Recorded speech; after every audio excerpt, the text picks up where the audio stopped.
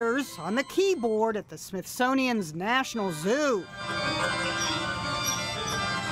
The Asian small-clawed otter is a tactile species. Their hands look kind of like people hands. Every few weeks, keepers set up the keyboard just outside the otter enclosure to provide a little sound enrichment.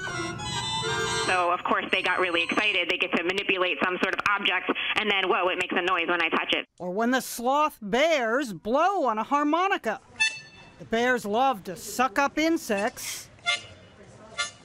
So they suck and they blow a lot, so they use their mouth. Even blowing through a fire hose. The otter's keyboard has to stay outside the enclosure so they don't rip it apart or sink it in their pool. The one that seems most musically inclined, does he or she have a name? Rutabaga. With two hands. With two hands, yes. Coincidentally, perhaps the most famous critter ever to play the keyboard has a new performance video out. Well, actually, it's the reincarnation of Keyboard Cat, now performing 96 Tears. Too many teardrops. The original Keyboard Cat, named Fatso, is long dead. An artist named Charlie Schmidt dressed Fatso up in an infant t-shirt and manipulated her paws. Keyboard Cat spawned Keyboard Dog.